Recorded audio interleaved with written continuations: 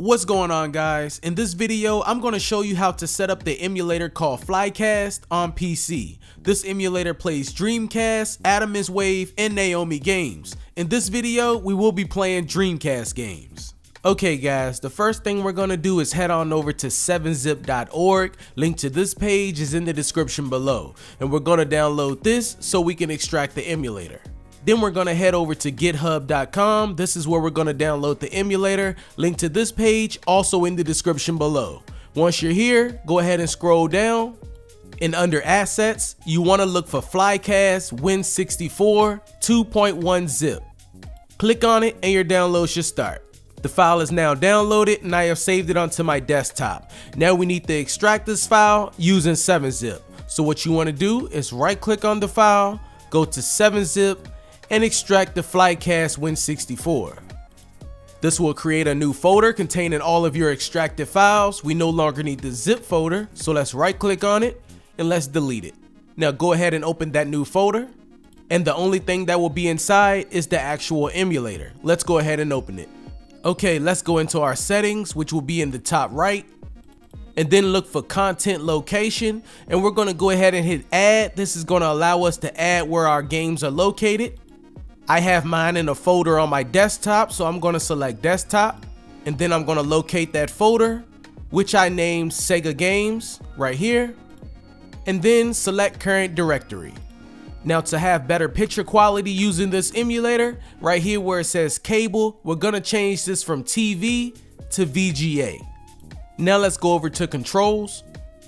So I am using an Xbox One controller with this emulator, and the thing I like about this emulator is that it will map your controller out for you. And as you know, the Y, B, A, and X buttons on an Xbox One controller are in the same location as a Dreamcast controller. But let's say you would like to change some of your buttons around. Then next to Xbox One S controller, click map. And here you can unmap and map the buttons to your own liking. And down here under Dreamcast device A, B, C, and D is basically controller 1, 2, 3, and 4. So if you would like to change controller 1, which is device A, from a Sega controller to a light gun, keyboard, mouse, twin stick, or ASCII stick, you can select that here. I'm sticking with Sega controller. Now let's go over to video.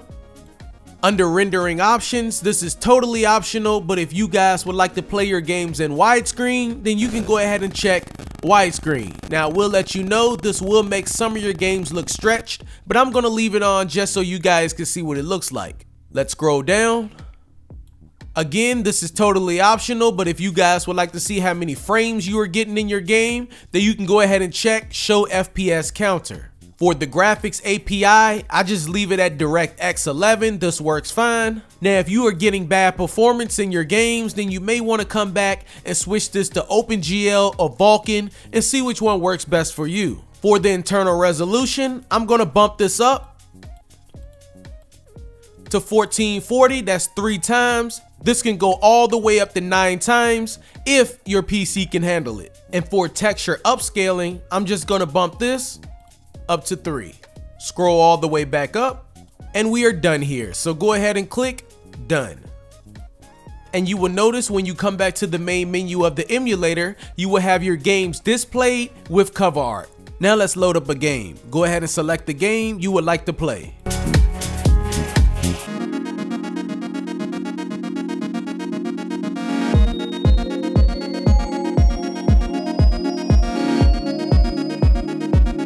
And if you would like to enter the settings menu while in game on an Xbox One controller, it's going to be the select button. It may be a different button depending on what type of controller you're using. And from here, you can enter your load states, save states, settings, and ejected disk and cheats. So if I click on settings, it'll take you right into the settings menu.